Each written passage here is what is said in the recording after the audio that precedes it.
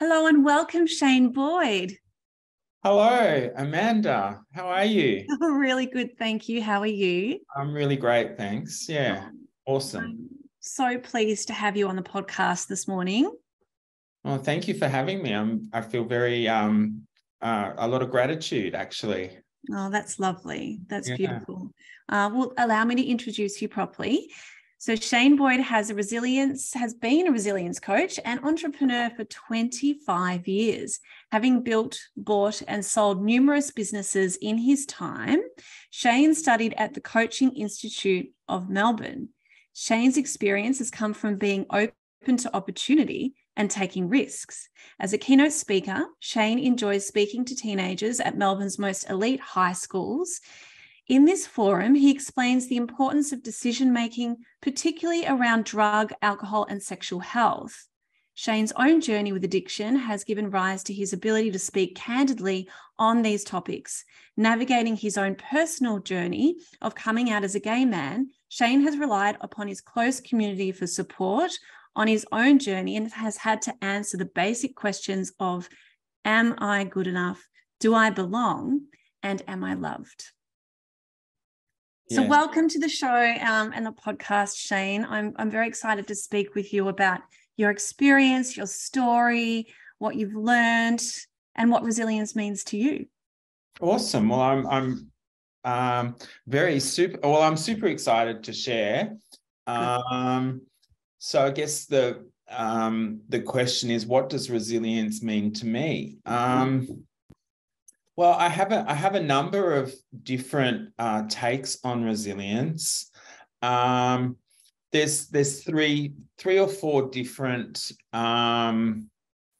areas that I like to talk about in terms of resilience. And that is physical. So your physical well-being, building resilience around, health and well-being from a physical point of view. So that could be, a number of, things like gym, outdoor activity, Pilates, all Exercises, exercise, yeah, really, stretching. yeah, and eating well, so that builds a basis, and then there's mental health or emotional well-being, Yeah. in resilience, which is a lot of my story, Yeah. and then there's spiritual resilience. Well, yeah, tell me what that means to you. That's interesting. Spiritual resilience is, for me, is this constant, I guess, question around faith and fear. Do I have faith not just in in the universe or in my spiritual well-being, but do I have faith in myself and my own confidence? Yeah. And where does fear actually stop us? Yeah. And it's a sneaky little thing. It's a really sneaky little thing, when an opportunity arises, for instance, do I say yes, or do I go back into that fear? Am I good enough is the question. And so that to me is very important as well. Yeah, that narrative in our heads, it's always very flippant. It can go one of two ways, where we're really believing in ourselves or we're not, and how we can control that reaction is key to feeling resilient, isn't it? Oh, absolutely. It's the reaction. You've absolutely nailed it. Like I've just got a little note, a few notes here, just around the reaction, and we go into autopilot when we don't even know we're going into autopilot, and if we give ourselves space around those decisions, and seriously, it's the small stuff. It really is the small stuff around taking the next, I call it the next organic step. Yeah, what does that mean? So what I mean by that is in my past, I've pushed too hard.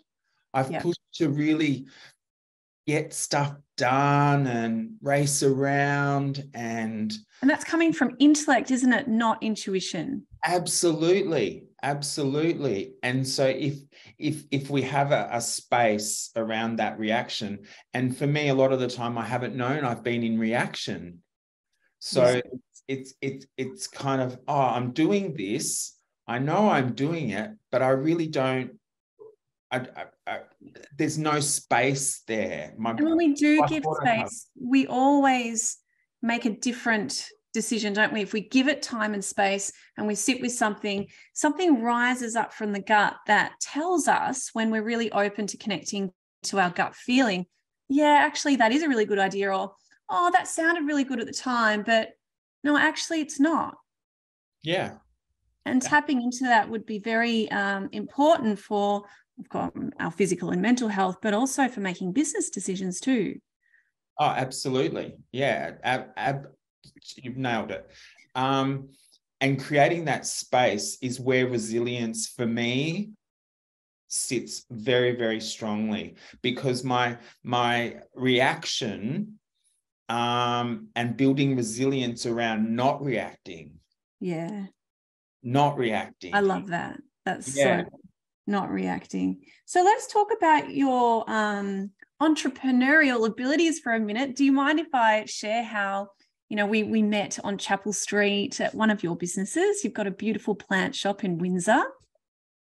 And what's the name of your plant shop? J'adore Botanique. That's right. And I love your plant shop. My house is filled with your plants. Yeah. And we met because we're locals. Both our businesses are on Chapel Street. Mm-hmm. And how long have you been in the plant business for? And when did you start your coaching? Okay. So in my current business, I've been doing that for 3 years, about 3.5 years. Yeah. And I have had other businesses, not in plants. I've had other nurseries before. But I have a design background as well. So what we do at J'adore Botanique is we create a feeling for people. It's not just selling a plant, as opposed to creating an environment, a soothing environment. The ambiance. Gorgeous. Both in businesses and also offices and also at home. Wonderful. So, very, very important. Yeah. Yeah, for the mindset. Oh, wonderful. And, you've been through so much in your life, which I imagine led you to wanting to help others with your wonderful coaching business as well. Mm-hmm. Shall we move into you sharing a story with us of something you've been through that helped you to discover your own inner resilience? Yeah.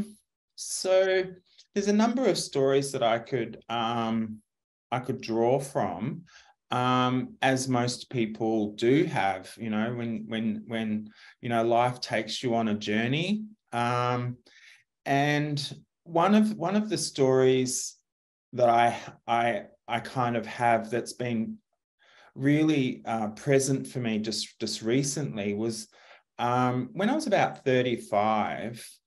I had gone through, so being kind of an introvert growing up, the shy boy, moving to many different schools, having to really fit in. So the not belonging for me really was a very, very powerful belief. Yeah.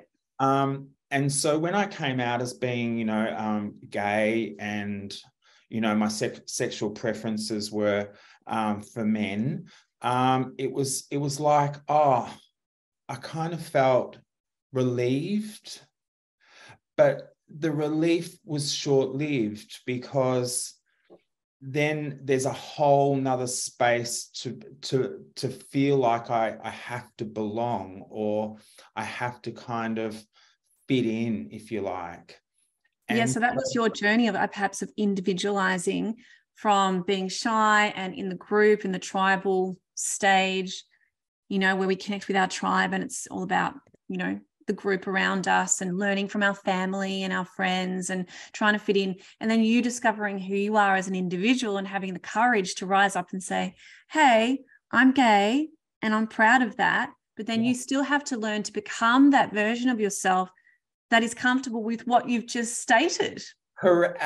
Absolutely. And in that space is a new learning, and you know, this is where resilience is. When you commit to something, you know, as profound as your sexuality, it kind of like, oh wow, you know, like I kind of feel comfortable in who I am, but now I still have to kind of find my tribe or find my groove, because even in that community, there's, you know, lots of different pockets around, you know, where do I fit in, and, you know, where are the like-minded people. Being a business person and not having, you know, my sexuality at top of mind. You know, I believe that, you know, we're human beings first and foremost, regardless of sexuality, regardless of color, all of those things. Let's just all kind of get along. A very naive way of thinking, I know, but again, there's this, you know, oh, you know, I found, let's go out and have fun and let's just be happy. Yeah. But even in that space, there's these, you know, different beliefs, and so. Pause. I'm going to cut this out. My doorbell just rang, and I'm going to cut this bit out. Sorry. Cool. It's the postie. Oh, Eva. Oh, thank you. No worries. Lovely. Thank you very much. Oh, do you know what? I had a premonition that was going to happen. I don't know why. I was like, you know what? The doorbell's going to ring and you're going to have to cut it out. I knew it was going to happen. Amazing. But it's so easy. I've got my editor and I'll just go, cut. All right, we're back. Back again. Yeah, go on. So you were saying. Yeah. So when I'd gone through the process of coming out and, you know, the whole party scene and all of that. And then when I was 35, thereabouts, I became HIV positive. Right. And that was like a huge wake-up call to me around, you know, health and well-being. And taking responsibility. Yeah. And so there was a whole conversation around that for myself, and how can I, the main conversation was, okay, this has happened. How can I give back? How can I make this into a positive? And you had to pause and react. Pause and react. Yeah, rather than go into the whole, oh no, you know, this is terrible. I'm not sure what to do. And that victim mentality of why did it happen to me instead of for me? How did you flip that? So I found, again, I found a community that it's actually called Living Positive Victoria, and they are an advocacy non-profit advocacy you know, organization to deliver, you know, to deliver programs, information to the community.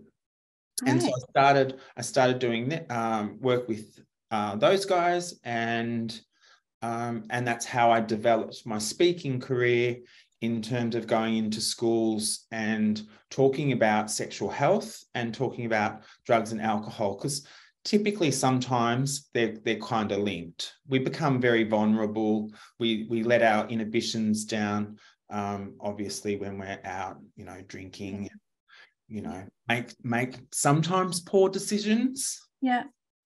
And decision making. Wow, you're an amazing, amazing man, because it takes a lot of courage to share personal personal stories like that.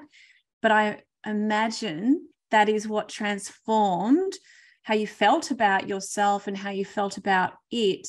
And what happened is, you know, coming out of that, it happened to me, it happened for me, because then that led you to giving back. How did it feel sharing that with the kids? Like initially it would have been really frightening, but then how was it actually when you delivered those speeches?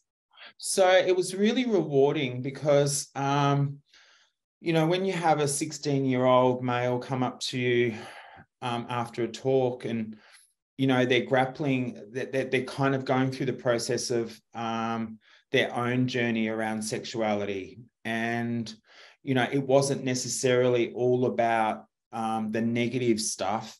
It was sometimes actually allowing somebody that potentially doesn't have a vehicle to talk about this stuff to have a conversation and be given permission that they're okay if they're having questions around their own sexuality. I mean, this was 15 years ago. We've moved a long way. Well, we kind of pretend that we've moved a long way, but there's still an awful lot of, you know, stigma and peer pressure that creates a you know, like a combustion bubble. Do you think that's from lack of education and just old beliefs being passed on from parents to kids? And lack of education, I think yes, absolutely, but I think it goes deeper than that. Yeah. I think education sometimes, you know, we say education in terms of, oh, you're going to school and getting an education, but there's real-time education. There's having those real conversations that enable people to have to be vulnerable in a safe space. Now, with the pressures of society, we'll go broad. Those conversations that are desperately needed are not being had. So it's more about it is about education and saying, okay, you're okay, but it's more about enabling people, or, you know, young people, to have a voice around what's going on for them in a real way. Yeah. And how do we do that? How do we do that for kids? How do we do that for adults in the real world? How do we advocate for them to feel enabled to have a voice? Wow, that's a $10 million question. Yeah. What do you think, though, just in a little snapshot? Like, what do you think that is? So I'll give in my little snapshot, when I was coaching, I've coached you know, adolescents around precisely the topic around building resilience to say no, for instance. And how I kind of likened myself in that space was like a really cool uncle. Yeah. And so how we you know, go through the process of creating this safe space, or is to be having real conversations on the ground and saying, you know what, it's okay if you fuck up, rather than telling people that this is bad, that's bad, you know, everything's bad. But we know with statistics, you know, research has told us where our adolescents are going in terms of, you know, if I fall off the wagon, or if I kind of want to try something, we're going to do it illicitly or behind people's back, which then creates an environment of shame, guilt, which then, you know, manifests into other things. So absolutely. Yeah. No, this is so important, Shane, because what I imagine is you wanting to help kids to develop their resilience to say no, and helping them to still stay connected and nourishing themselves, even if they feel like they've made a mistake, is what is going to change all of this. Was that your experience in like what was the lowest point and the hardest part about learning about your HIV diagnosis? Was that from feeling that way yourself? Absolutely. So a really great example, and I think this goes to the point around education. When I was diagnosed, the doctor had said to me, now it's like with most medical conditions, it's very personalized, and not only are we going through a physical journey in terms of, you know, medication and what works, what doesn't work, we're also going through an emotional journey. Yeah. As you know, as most people do when they have something of a, you know, a medical crisis. And so what the doctor had said to me is, well, you know, in a 15-minute slot, you know, because that's what doctors have. And, you know, I take my hat off to doctors. They do an amazing job. And there are other vehicles to have, you know, more broader conversations. But he said to me, oh, you can go home and Google it. Google what it's all about. Now, in that space, I don't know if you've Googled anything lately, but just going back to plant care and, you know, in any subject, there is hundreds and hundreds of different opinions about any topic. Yeah, exactly. So it's, you know, and, you know, I can educate myself around, you know, the physical nature or, you know, the medical, you know, kind of aspects of it, but how it's impacting me becomes even more confusing. Absolutely, and overwhelming, way too much information. You're already overwhelmed and you've gone to a doctor to seek his professional opinion, his or her professional opinion. And yeah, the 15-minute slot doesn't really allow for that. I know some GPs that don't stop there and they will get you back in again, and then some that just don't. So yeah, that's critical. So that was the start of your lowest point. You got diagnosed and then you didn't feel supported in understanding what that meant for you physically and emotionally, and therefore the hope that you would need to feel and experience to create that healing environment for your mind and body to work through this diagnosis. So yes, yeah, a process, but also coupled with that, Amanda, that I would really like to touch on is that, you know, we hear around nurturing and healing and self-care and, you know, all of those things that we know we should be doing for ourselves. However, if you don't have a platform of what that actually means, so, you know, what does self-care look like or nurturing look like to me? Yeah. Now, is it, you know, having a huge community around me, checking in on me, or is it me being in isolation, or, you know, what actually, and I think that's a part of the puzzle piece around building resilience for oneself, is finding out what works for you. Yeah. And it's again, it's different for everybody. It's absolutely true. And we go through the process, like coming to you, you know, several months ago and going through the process of kinesiology has been a phenomenal experience for me, simply because one of those, you know, the topic around self-care and nurturing is, well, you know, I am nurturing myself. I think I'm nurturing myself because I'm working really hard and I'm sleeping well, but that's actually not what I needed. What I needed was somebody like yourself to come in and start to shift my energy. And to me, I didn't know that before. And so, and so now I understand, having gone through the process, that it's really important to me to have my energy in my whole body, not just my head, calm. Yeah, and then you can go deeper, and then you can get to the cause.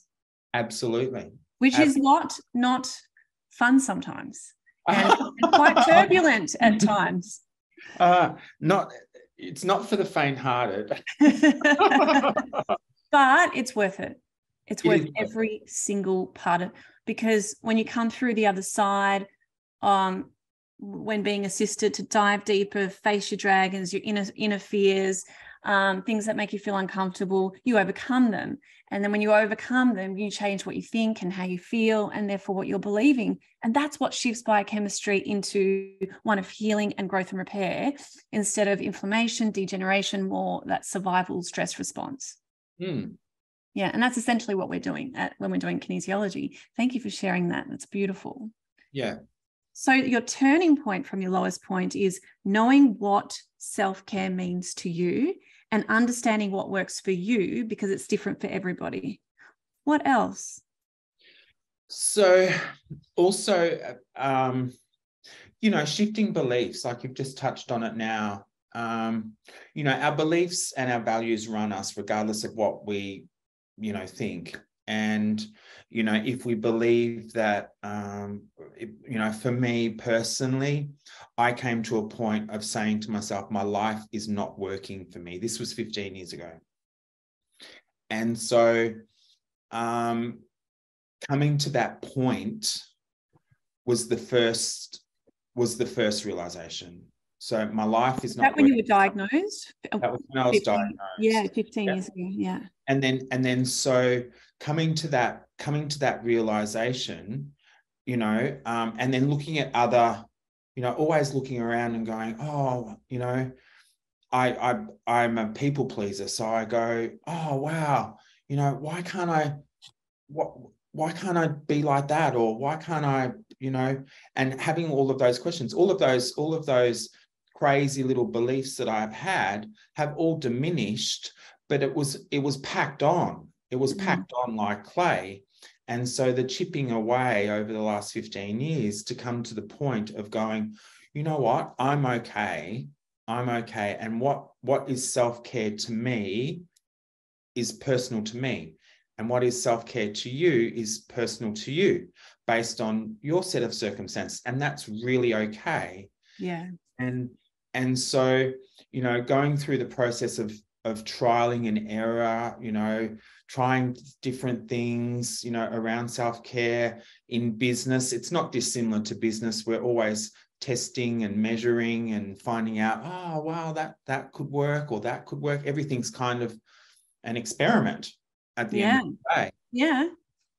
And I think, again, bringing it back to resilience is having the resilience around those experiments and not being too hard on yourself when the experiment potentially doesn't work.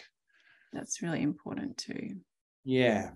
How to be kind to ourselves as we navigate through difficult things is part of that softness of resilience, the intimacy aspect, because it's usually thought of as strong and grit and move forward despite anything and overcome and move forward in this masculine force, but it's very feminine as well. And it's very, how much can we love ourselves in our narrative, in the story that we tell ourselves, in how we, nurture ourselves when the going gets tough as well.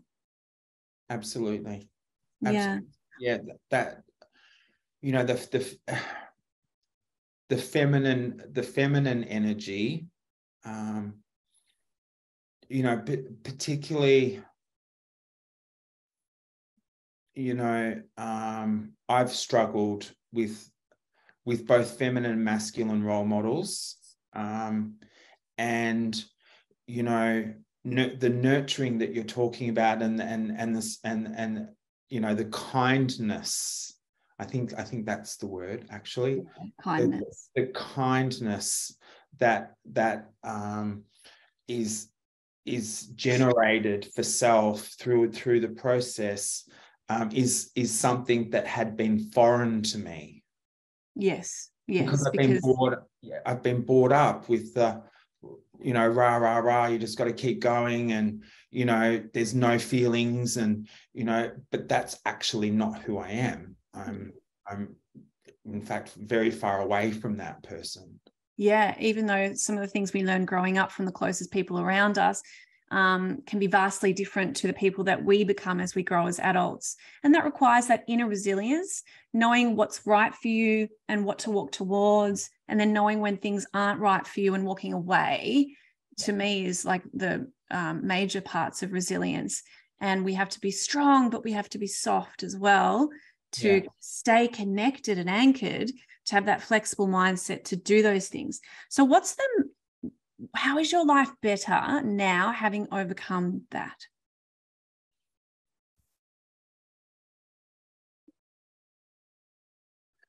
My life, I'm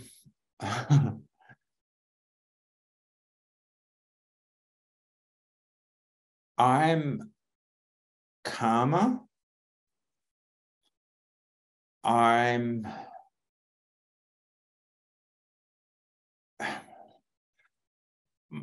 My life, okay, my life has many different aspects, but the number one thing that has been generated out of this process of healing and the process that I've been on is I have a sense of self now,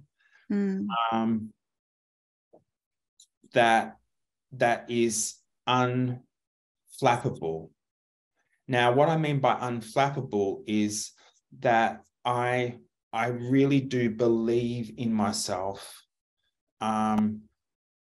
in such a way that I'd never felt before. I can't kind of put a tangible measurement on it, only that I know that where I was before, even 6 months ago or 12 months ago, is very different to where I am right now. How does that change your life when that inner self-belief is so strong? The inner self-belief is so strong is I think what's been replaced more, I call it a pendulum, is faith over fear. That the faith I have in myself is now the pendulum has swung very much in the opposite direction, around having faith in myself, that I'm okay, that I'm safe. Yeah. My ability, take away all of the material, bits and pieces of life, friends, the whole thing. If I was to be removed from my life, I have a sense of resolve inside that is, I have faith in my ability to connect. I have faith in my ability to make money. I have faith in my ability to show kindness and love and compassion. I have faith to know that I have the ability to empathize with another human being. That was not present. This journey has given me those things. Wonderful. And it's an internal thing. It's an inside job. Yeah, absolutely. Because I think when we're young and we don't have those feelings of safety and self-belief yet, we want to escape. We want to escape those difficult and painful emotions of overwhelm. And that's what causes us to have excessive fun, and perhaps it leads into situations where we don't know how to say no. And so I think all of this work is about learning how to return back to ourselves in that calmness, in that inner anchor of self-belief, so that we can still strive to do big things and make mistakes and discover who we are. But that continual journey of returning back to ourselves, I guess, is why I created the program at Bend Like Bamboo. Is, okay, well, how do I do that? Well, let's do this at the start of the day, create this mindset. And throughout the day, there's tools on how to catch yourself, to come back and return. And then evening rituals. How have you found them? The tools that I taught you, were they useful? Because I love asking my clients that. Yeah, absolutely. The exercise is really great. The snapping of the band, catching yourself, having a physical reminder that, again, it takes time, because when you're in a thought for me, when I'm in a thought, it's kind of like takes you off on a tangent, and then you're suddenly in a space, and it's the resilience around, okay, it's just a thought. It's just a thought. Knowing how to get out of our heads, and tap into our intuition, which is why meditation is so important. Just 5 minutes a day, longer if you can, but every day, just some return back to yourself. So before we wrap up, Shane, do you have any further lessons that you learned that you would like to share, or any tips at all to anyone listening today? I know so many people are going to get so much out of this podcast. Yeah, I do. Turn up every day. Mm-hmm. Just turn up to life every day. Love that. Some days you won't want to, and that's okay. Yeah. Turn up to life every day. That's one. Yep. Because I believe that the process, once you start the process, that the process is something that you have to surrender to. Yeah. And so turn up every day. Surrender is a really big one. And build the resilience. Test yourself around resilience. We all have urges. We all have, idiosyncrasies. But test yourself, and don't test yourself to say no to those behaviors that keep you stuck. And incrementally, things change. Things change. When momentum is behind it, things change. They absolutely do. Yeah, totally. Absolutely. When you make the decision that this is what I want for my life, I want calm, I want peace, I want some kind of resolve in self that no one else can fuck with. Yeah. And it's the small things that you do on personally for yourself, as opposed to showing the world. That's where the real power is for me. That's so true. That you show yourself. I'm writing this down. It's so important. Because I'm going to write a blog about this, and this is really important, Shane. So personal things that you show yourself equals the strongest. And little things that you can do to build that inner resilience, which is going to be different for everybody, is you could have really cold showers. You can start jogging and pushing yourself a little bit extra in a run, or just anything that pushes you. It could be really cold showers is a good one. Yeah. Because you prove to yourself every day that you can stretch yourself. Yeah.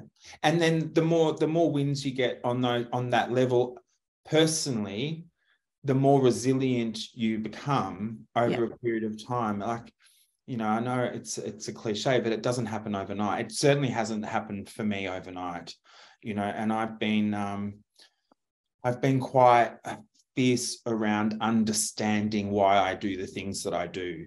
Yeah. And then changing the behavior. And for me, it's also not, and this is another big one, it's also not beating yourself up. Yeah.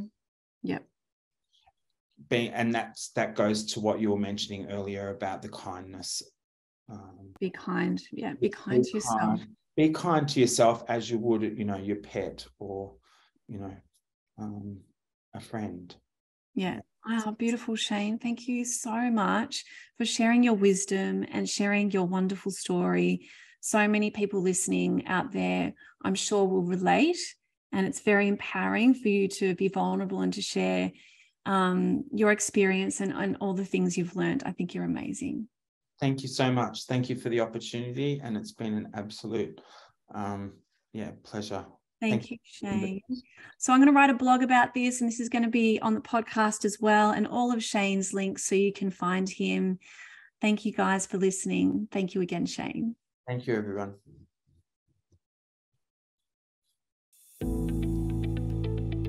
Hey Thanks for listening to the Bend Like Bamboo podcast. Please rate and share the episode with your community or anyone you think may need to hear this episode. If you would like any help with maximizing well-being and flexibility in your life personally, you can see me one-on-one at the private practice in Melbourne or on Zoom if you are not local. You can book in or find more info at bendlikebamboo.com. If you would like help remotely, I have a resilience program you can do as an online course with 6 ebooks and videos on mind, body, food, connection that include resilience and tools that can help you to feel happier and healthier after rebuilding from change, stress, or illness.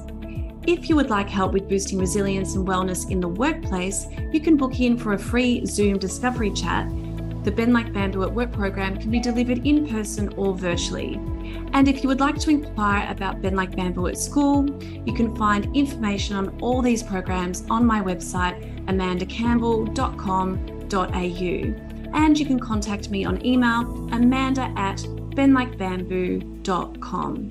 Thank you so much for supporting the podcast. And remember that flexibility builds resilience. And no matter what you are going through, you can overcome it and discover what you are made of. See you at the next session.